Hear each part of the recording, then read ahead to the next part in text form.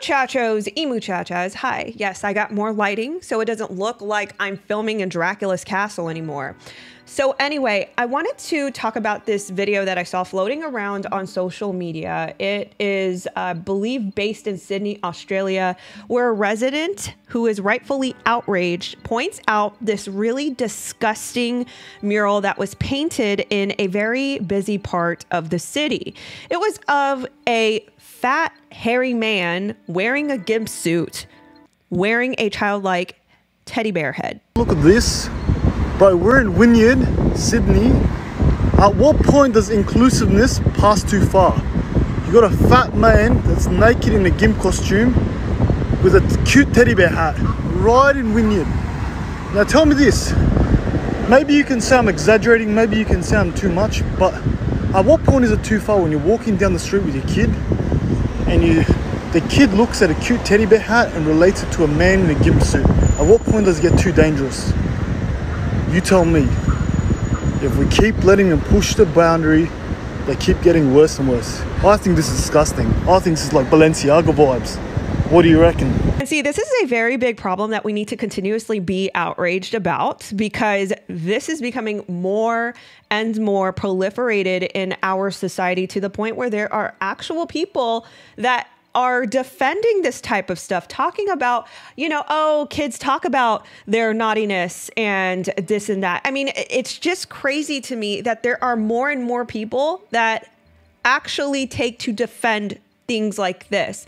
I wanted to take a closer scope into, you know, the graffiti artist, Scotty Marsh, and, you know, who commissioned him to do this type of work, as well as a very curious person that he's associated with.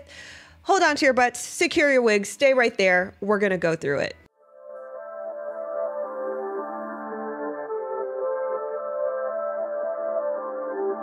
Really quick, I'd like to thank the sponsor of this video, Lower Carbs. Guys, there was a study conducted of about 11,000 people where 46% of those people were found to not have enough protein in their dietary intake. I personally love protein shakes because they're fast, easy, and tasty. It's keto friendly, easily digestible, soy-free, gluten-free, and no GMOs. You guys can get it at lowercarbswithnatalie.com. Okay, so I showed you guys the video. I'm just going to kind of play it while I'm talking. But, you know, this is becoming more and more of a proliferated problem in our society worldwide. This resident is rightfully outraged because, like I mentioned in my intro, this is a very busy part of Sydney, Australia, where, you know, parents are walking around with their children. In fact, there is one photo that I found from the TikToker that actually exposes, which is Moe Reacts. And you can see a little girl walking with her stuffed animal looking at this gargantuan mural of abhorrent, disgusting degeneracy. Like, I'm trying to find like the worst words to describe this because it truly is that. I wanted to take a dive into who commissioned this work, what were they thinking, what was their explanation, and the people who are defending this, including the graffiti artist.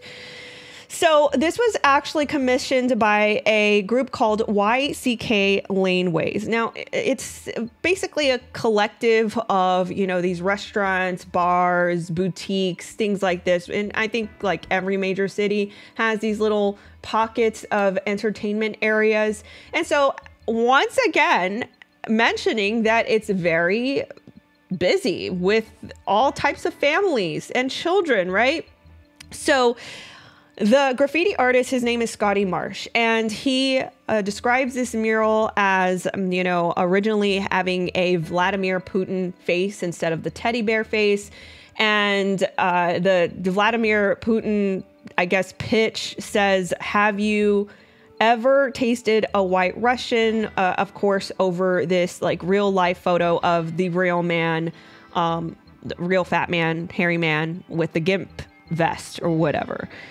And the thing is, like, whoever was commissioning Scotty to create this piece actually didn't, I don't know. I mean, I think the whole Vladimir thing was weird too, but they were like, hey, we don't like it, so can you change it?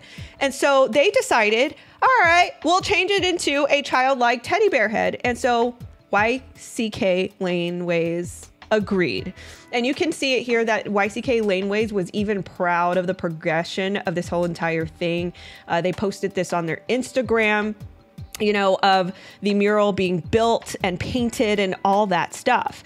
Now, the Daily Mail actually outreached to 𝘏𝘶𝘮𝘬𝘬𝘢, and this is what they had to say.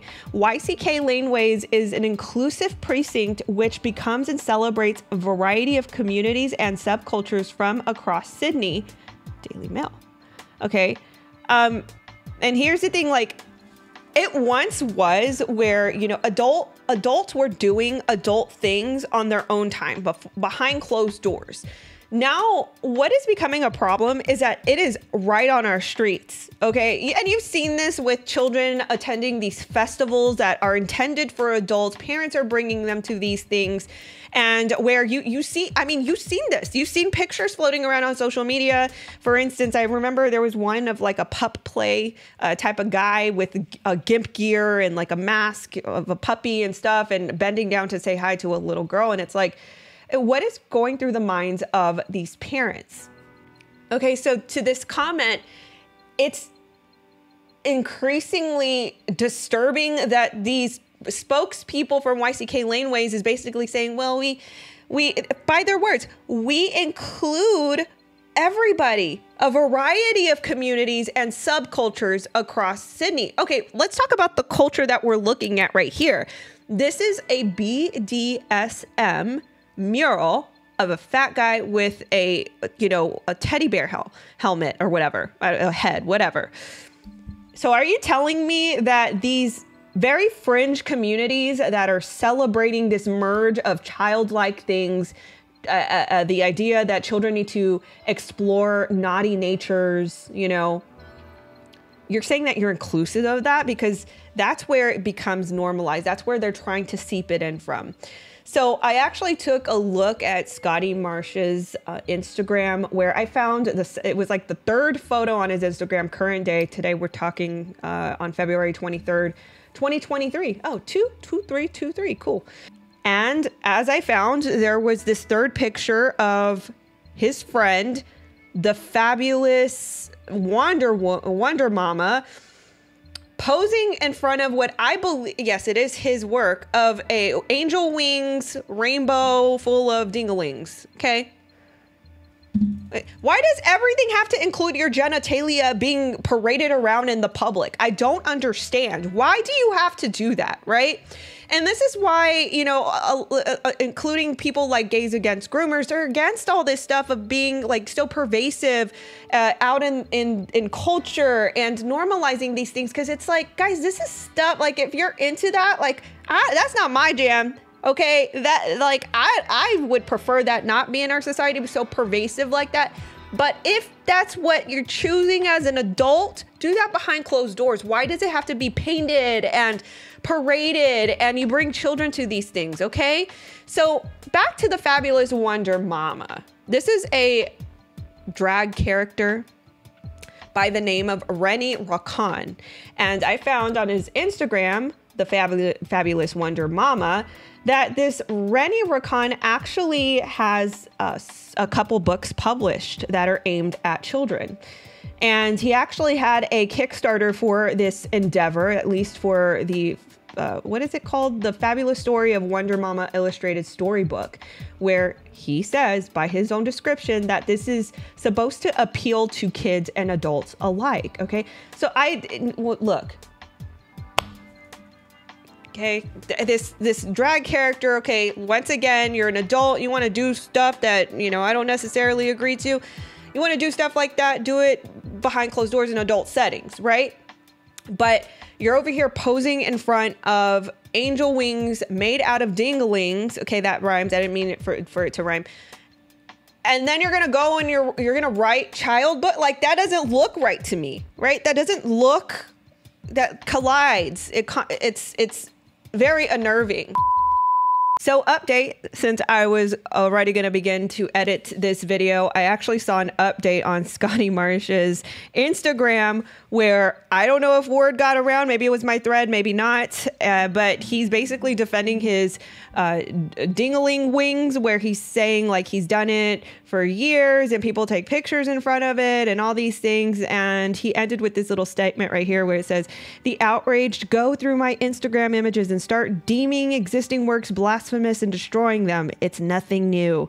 Thanks to everyone who has taken the time to send me messages of support. You are the wind beneath my wings." Okay. And then there are people who already followed him that are like basically singing their praises, saying that he's basically stunning and brave for painting male genitalia in a busy part of the city and that they love them. Now, shout out to this king that called it out where he says, "Homo-colored D's on the wall for all kids to see. Putrid is the word." Shout out to you, King. Thank you for calling it out. Yeah, and this stuff, that's the thing, that's what I'm talking about. Like, people are going to defend this type of stuff, and I'm going to meet it with the same sort of force. It's disgusting, it is putrid, and it shouldn't be put in public for the world to see, including children. So as you would expect, people are backlashing at 𝘏𝘶𝘮𝘢𝘮𝑒 and telling him as it is, like, hey man, this isn't cool. Like, we respect your work. And I looked at the rest of his work and he is a very creative graffiti artist and does really good work, right? But there's a point where it does cross the line and people are expressing that in his comments. Hey man, this wasn't the best, you know, you have really good work, you know, usually, but this is just the wrong vision. Like, you should not be doing this. And this is what makes me so angry, is that when people are telling you about yourself, you decide to go the narcissistic route and, you know, try to defend your stance until the end of it, right? So he posts this carousel of pictures of the project and he posts the definition of bear, which I'm going to assume comes from Urban Dictionary, where it reads, "A term used by gay men to describe a husky large man with a lot of body hair." Doesn't make it right. Okay, doesn't make it right. If you're talking like, okay, fine, you want to have slang for your gay slang or whatever, okay, but how does that get interpreted to childlike items? Okay, like, you don't have to merge that together. That's why people have problems with this. And the Aussies are not having it whatsoever. People actually took it in their hands to cover up this mural, as it should be, I think. Like, it should have never, ever existed out in the public. There's a big sign that says "Leave kids alone." I believe someone also spray painted "Leave kids alone." And you know, and it's pushback. And a lot of people actually got mad about this. There was one comment that I saw that I had to just highlight, because this is the thinking that these people have that defend, they call them allies, right? That defend this debauchery. So this woman, yes, a woman of all things, says, "Do any of you sex obsessed weirdos remember being a kid?" Like, wait. sex obsessed? This is literally a fat, hairy man wearing a gimp costume. Okay, what is that? That's not associated with grocery shopping. You're associating that with something, some sort of culture. Okay, so how is this that these people are sex obsessed? It's literally in the mural. So she says, "Do any of you sex obsessed weirdos remember what it's like being a kid? Do you really think this mural would somehow F you up? No." Okay, first of all, and here's the thing, like, 90s kid, this stuff wasn't out in the open like that. I remember being a kid, and I was a very sheltered kid, by the way. And if there was anything like shocking, I remember being shocked. This was not of the norm. So I don't know where this person is getting their thinking or memories from. So do you really think this mural would somehow F you up? No. To kids under 10 to 12, it looks like their bogan uncle wearing a bear mask. I'm sorry, but if any kid is growing up with an uncle that is wearing that gimp suit, wearing a childlike teddy bear, like as a helmet or whatever, you need to call the authorities. You need to call the police immediately. They need their devices seized and examined immediately. No uncle should be doing that, okay? It's like, and part of me is like, did you have that childhood? Is that what you're talking about? Is that why you're reacting the way you're reacting? Because this is very weird, okay? And by the time kids are 12 and up, they know quite a bit about sex. And that might be true, okay? Depending, I mean, once again, I grew up very sheltered. There were some educational conversations, but not like, this is sex shoved in your face. You know what I mean? Like, it wasn't like that. It was like, hey, look, this is what happens, birds and the bees type of thing. Like, watch out, don't do this, don't do that. You know what I mean? So it's not like, that's not my personal childhood where things were just shoved in my face. And if anybody had a childhood like that, I feel bad because, you know, that wasn't your choice. But once again, this is not normal. The boys are probably already getting into any porn they can get their hands on by 13, 14. The guys in my school are stealing and sneaking their dad's dirty mags by that age. Does no one remember their childhood like at all? Look, lady, I don't know what type of childhood you had, but this is not normal. Okay. And this is not normal.